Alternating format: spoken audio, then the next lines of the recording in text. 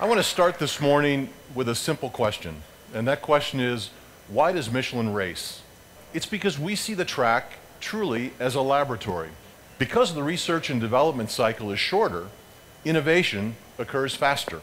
We take the technology from the track and apply it to tires for the highest performance vehicles in the world. We also make our tires safer by pushing them to the limit in extreme conditions. Most of us will never drive one lap on a racetrack, so we really never can grasp what our tires are truly capable of achieving. We've been the technical tire partner for 18 consecutive overall winners of the 24-hour Le Mans and 15 straight GT class winners. Here you see a replica of the C7R race car from Pratt & Miller Racing featuring its new brand livery for the 2016 WeatherTech Championship. We also have the 2016 Corvette Z06 C7R limited edition street car, which is one of only 650 built. Riding on Michelin Pilot Sport Cup 2 tires, the Z06 posted the second fastest lightning lap in the history of Car and Driver's famous track test. When I first joined Corvette Racing in 2011, I knew that Corvette was a long-time Michelin technical partner team, but wasn't exactly sure what that meant. Well, what that means is I get to race on tires that enable the performance of the car. That allows me to drive the car at the absolute limit without being compromised by the tires. That first season, we won the 24 Hours of Le Mans. We were in third place, a lap down, 2/3 of the way through the race. Our sister car just crashed from the lead. The conditions were very, very tricky. The track was going from dry to wet and back again, and we had to gain back that 8.5-mile lap. But we had the car, the tires, and the confidence to win. That was a special race for me. My dad is a longtime racer and team owner. He won a lot of races and championships, but never Le Mans.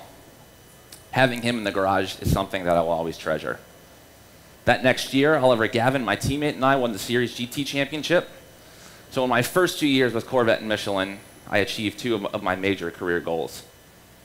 Our team started the 2015 season off in great fashion in Daytona.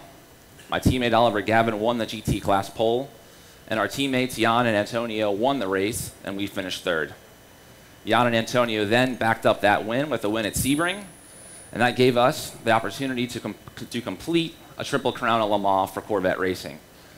Unfortunately, during the Thursday night's qualifying session, a small stone wedged into the throttle linkage on our team's sister car, resulting in a huge crash for Jan.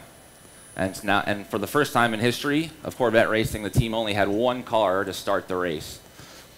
So that left Oliver, Jordan Taylor, and myself in the remaining Corvette. And with just one car, the team wouldn't have comparative data for setups, and that limited our race strategy options.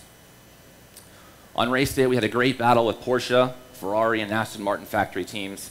And after a dramatic 24 hours, Oliver, Jordan, and I brought home the win at Le Mans, wrapping up the Triple Crown for Corvette Racing. One of the keys to winning the race was our ability to triple stint our Michelin tires, which means we don't have to change tires as often in the pits, and that saves time, which is very crucial to win that race. That kind of performance is only possible because Michelin is relentless in developing new technologies for the track and for the street. As a driver who races amazing cars for a top factory team and an incredibly competitive series, my only complaint is that some of our competitors also get to race on Michelin tires. Obviously, we'd like to have them just for ourselves. As you look around the auto show and you see all the cars on Michelin tires or follow the media and the fan blogs, you'll understand when I say, every driver in the paddock knows no one makes tires that are as fast or last as long as Michelin, hands down. It's a pleasure to be here. Thank you, and I look forward to seeing you at the races.